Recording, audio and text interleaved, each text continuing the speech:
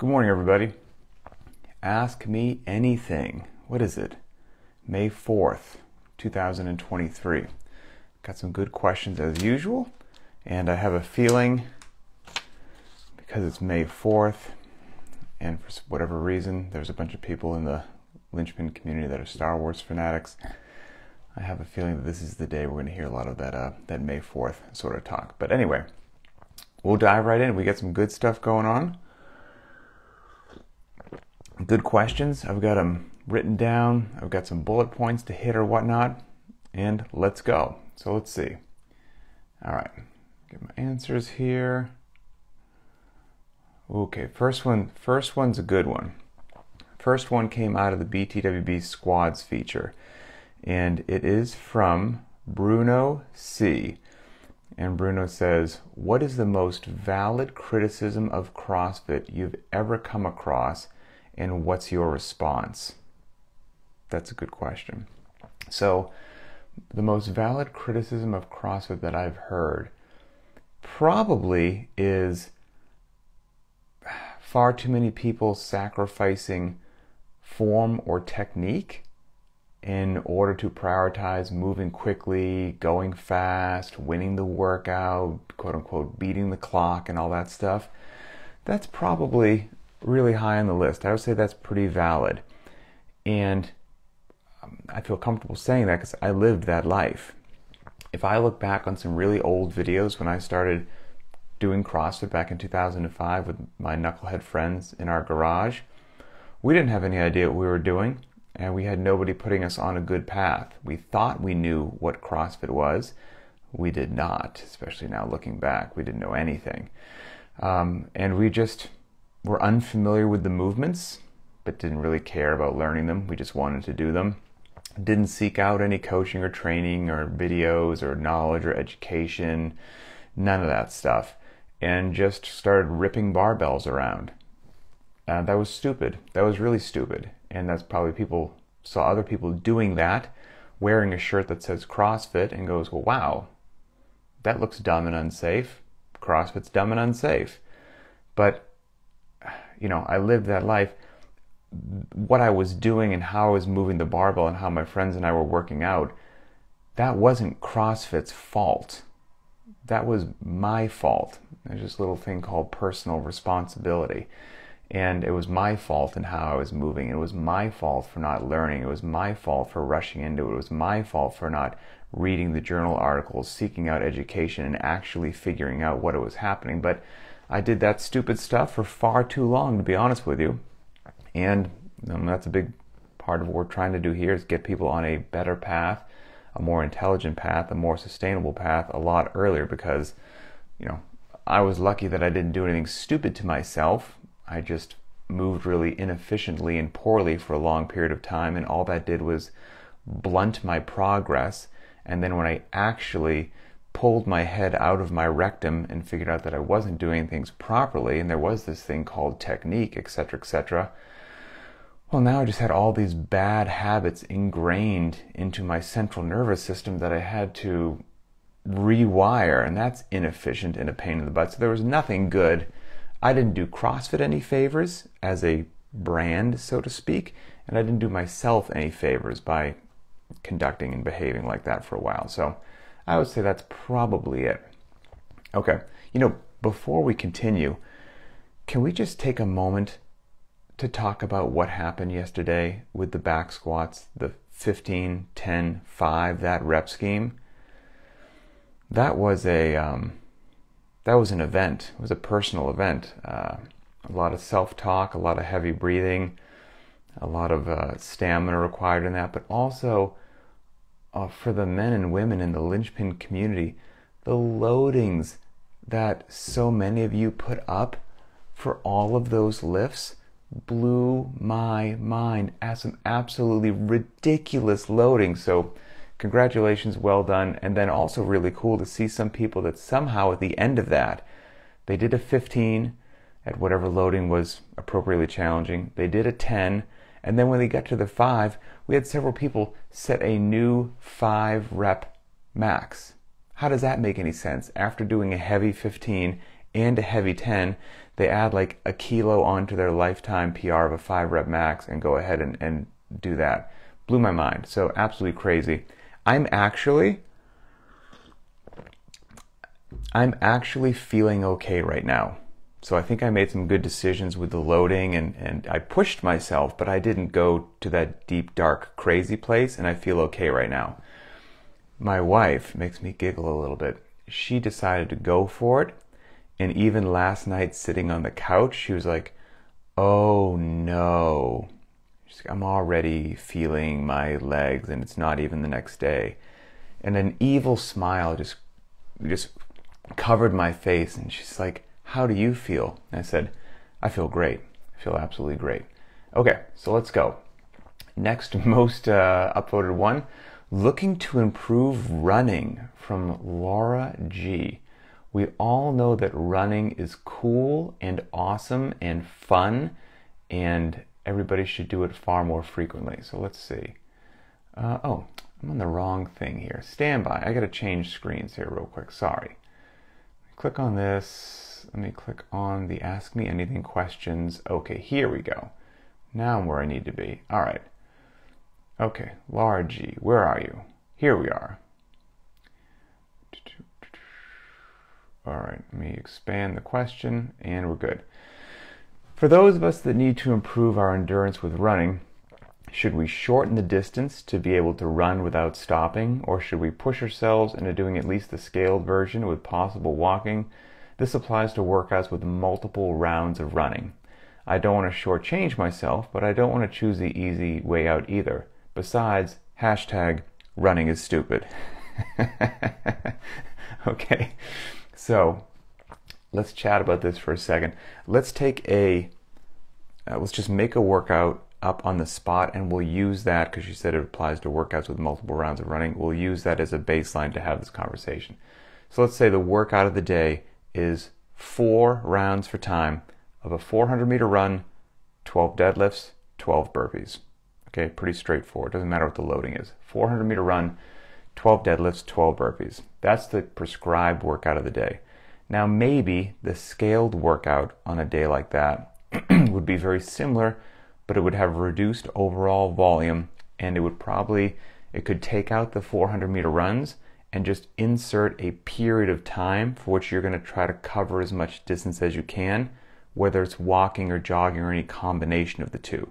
So a scaled version on that day could very likely be 3 rounds for time. We don't have the 400-meter run in there. It would be 3 rounds for time in a 2-minute window, walk or jog as far as you can, 12 deadlifts, 12 burpees. So that's what it would be.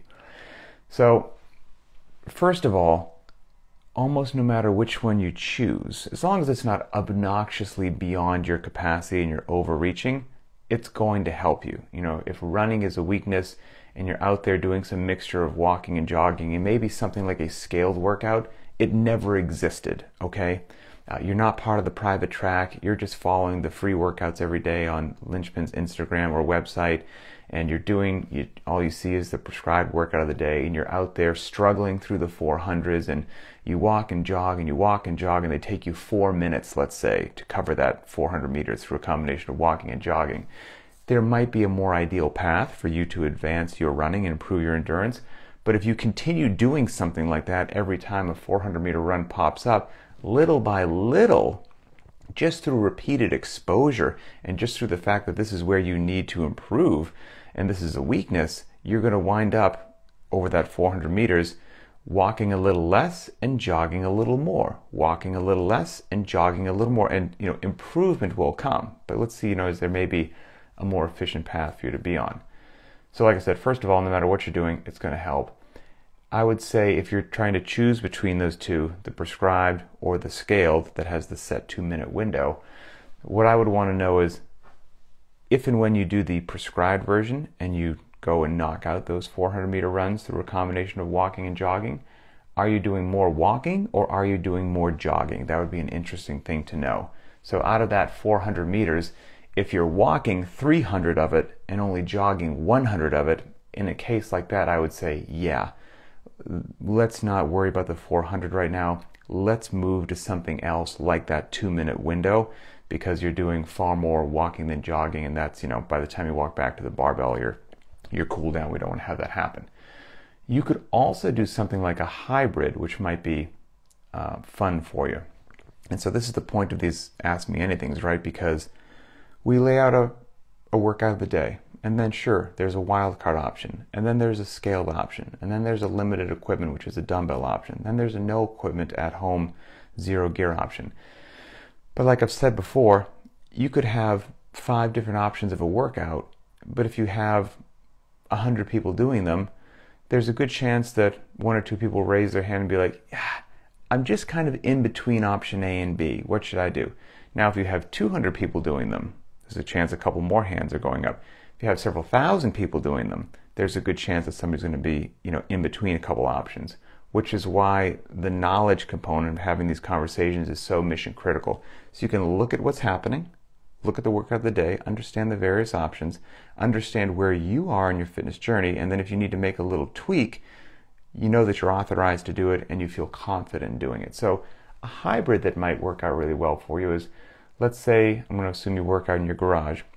Let's say that you measure out with a measuring wheel your 400 meter run course, and it's 200 meters out from your garage and it's 200 meters back.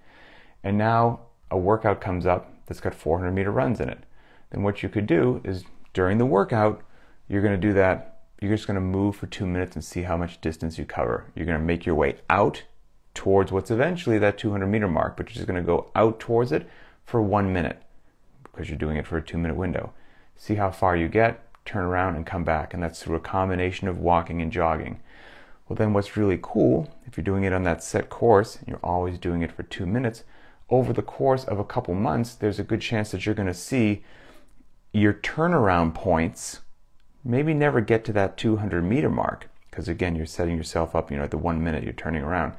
But over the course of a couple months, you're going to see that you're making it further, and you're making it further, and you're making it further. That in and of itself right there is indicative of progress. And I would do that for a few months and make sure that you are making progress just like that. Now, what you could do after a few months, as you creep and creep and creep and creep a little bit further each time, is now instead of giving yourself a 2 minute window, give yourself a 2 minute and 30-second window. And now you're going to be exposing yourself to a little bit more time out there walking and jogging, but you have built up to that. That'll be a good thing.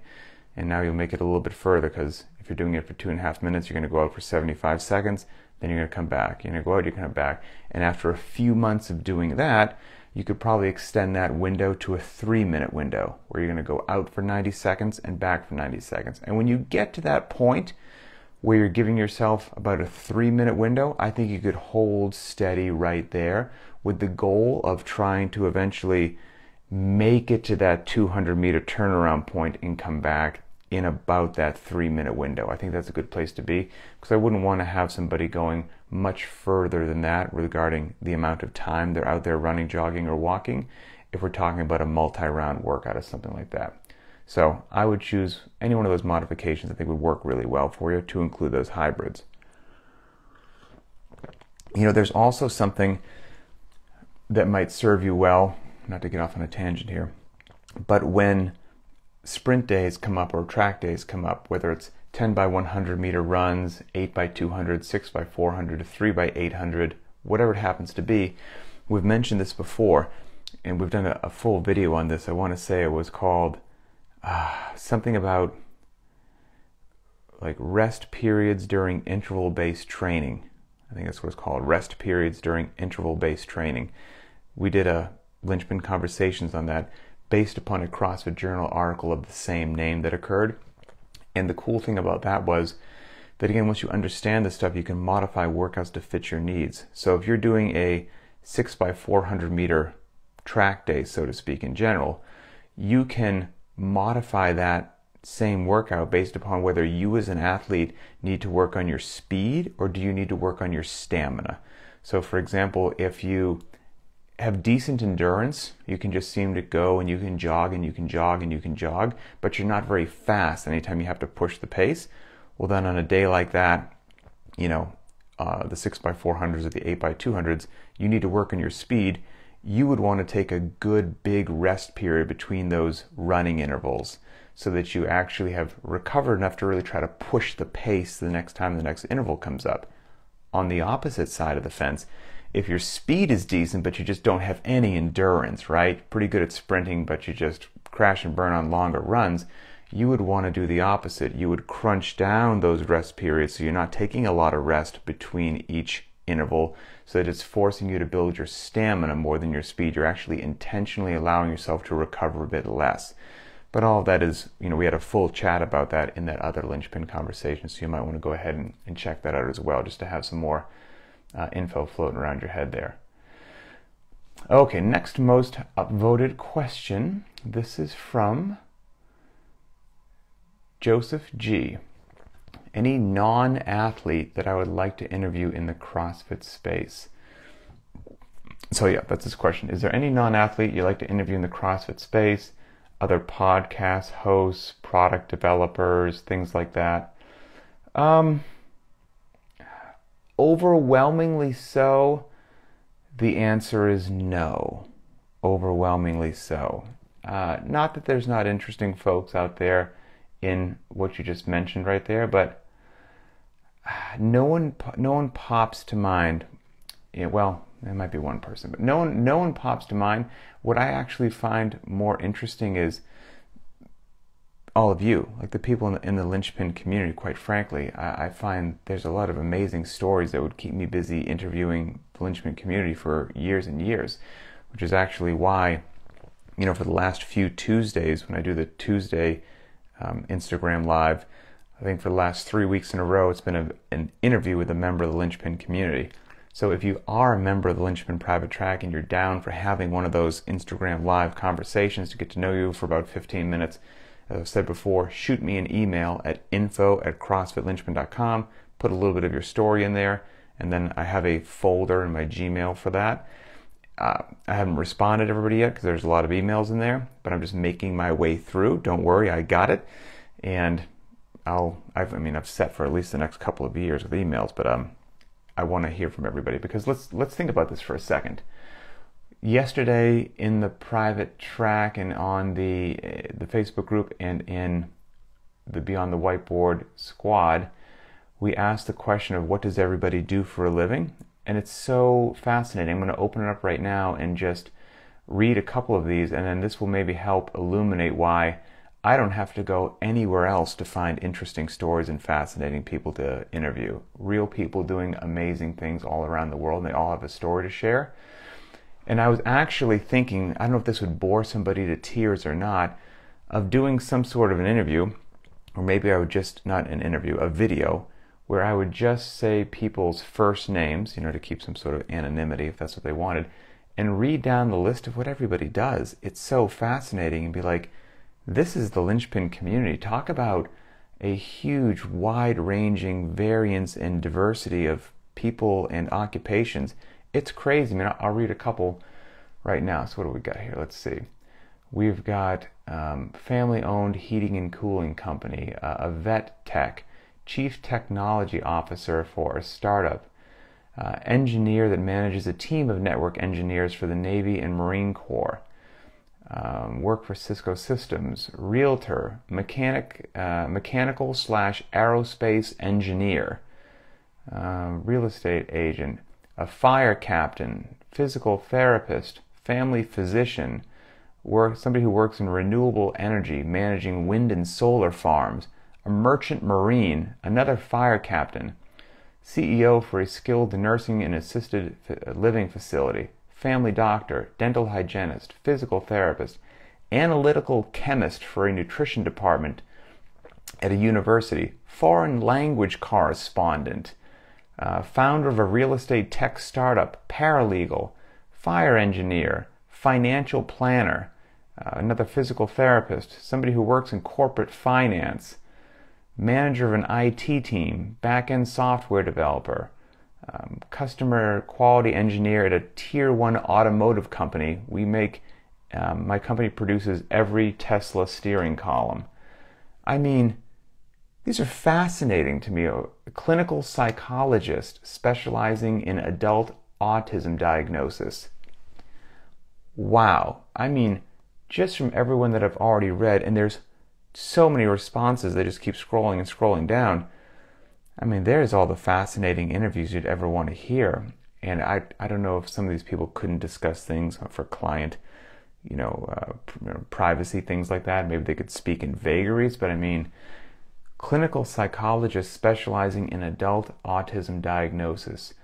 I mean, talk about important work, and I bet there's just so many interesting things to pick that person's brain about that would keep me occupied forever. Quality control, lead pharmacist, medical research, strength and conditioning coach for the U.S. Army, another physical therapist, United States Marine, diesel mechanic, forklift operator, cardiothoracic surgery physician's assistant.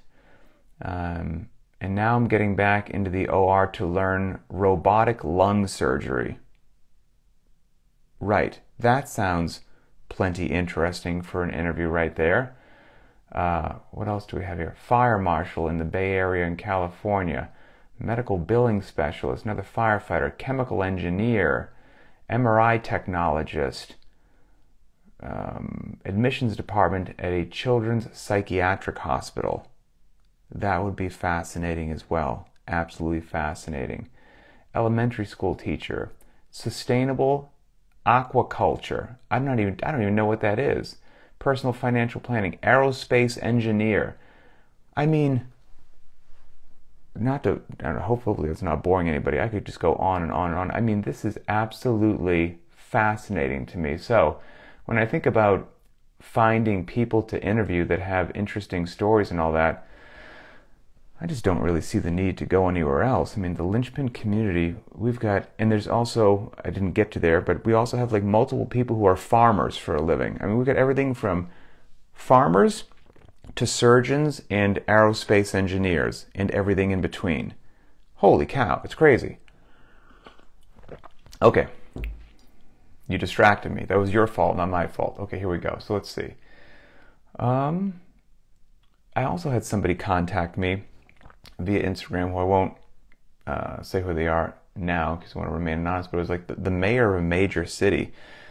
It's like loves following Linchpin stuff, and we're going to do a Zoom call, and I'm going to get to just pick this person's brain about being the mayor of a major city. Like, that's fascinating to me. I don't know if that will ever have the ability to turn into an actual interview, but again, I don't need to go anywhere outside the Linchpin community for a very, very long time.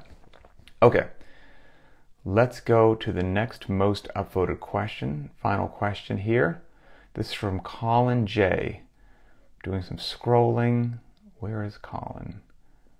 Okay, here you are. Here you are, Colin. Okay. Gotcha. So Colin's question is about basically only doing CrossFit and then playing a sport and basically straining something. And he gives the example of, he was playing some indoor soccer and strained his groin. And so basically, is doing CrossFit going to amply prepare you to just dive into a particular sport?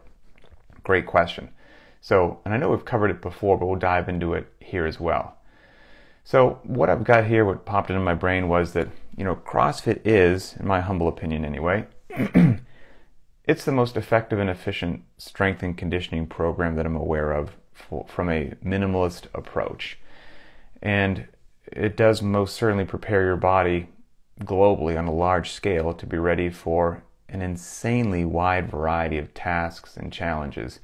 And if you think about it, we go below parallel, we pull from the ground, we go overhead, we do body weight movements, like air squats, we do lightweight, moderate weight, heavyweight, we go short, medium, and long, we do calisthenics, we do powerlifting, we do Olympic lifting, we do sprints from short to running long, we bike, we row.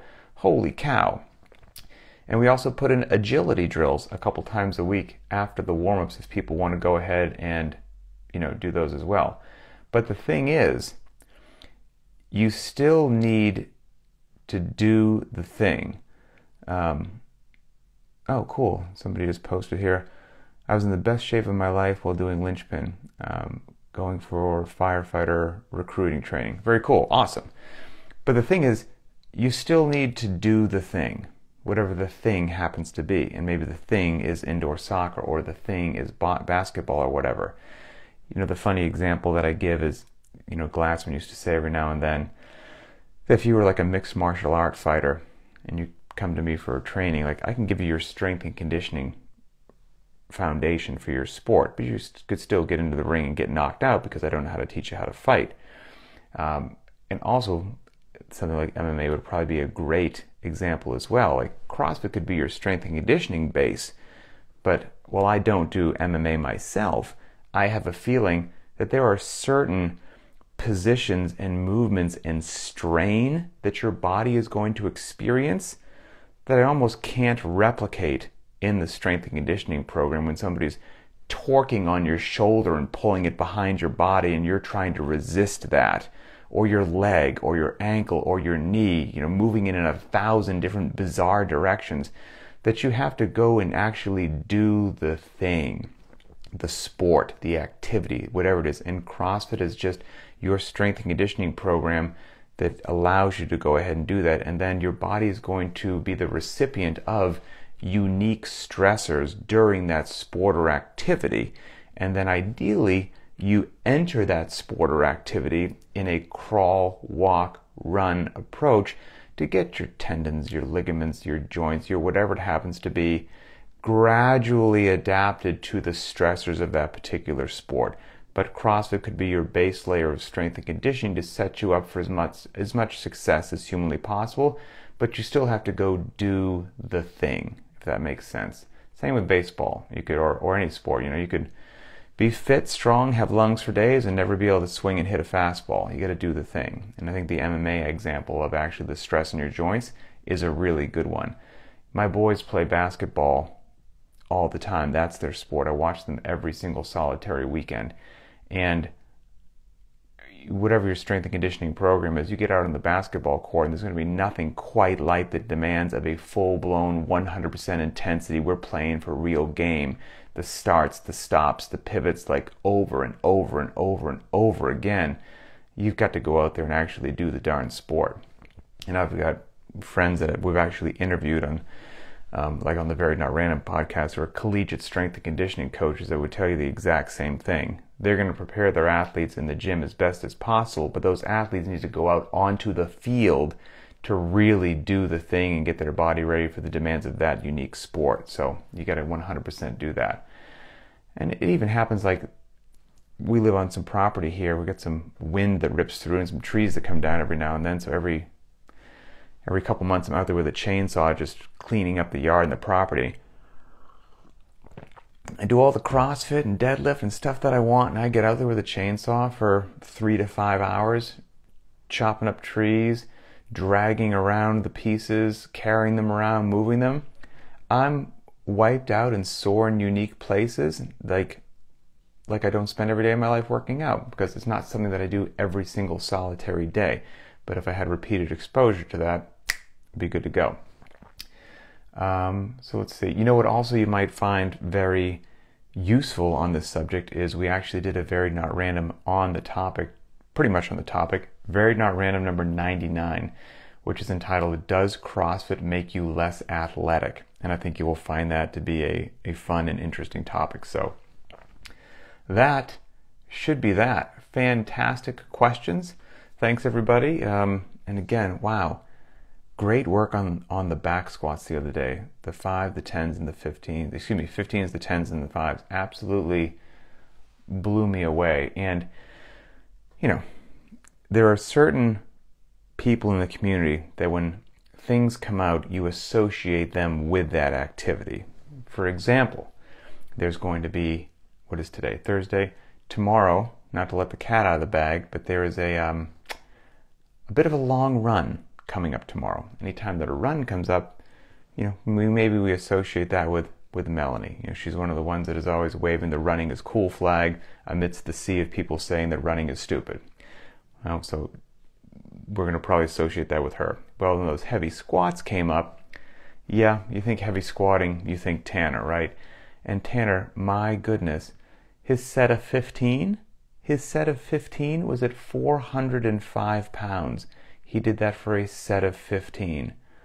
What in the world. Which is funny. Like he always says, this may not be a specific strength bias program, but it will make you strong. So just trust the process, respect the heavy days, and enjoy the long run tomorrow, everybody. I do it because I care. Scale if needed, to whatever distance or time domain makes sense for you. And we'll talk soon.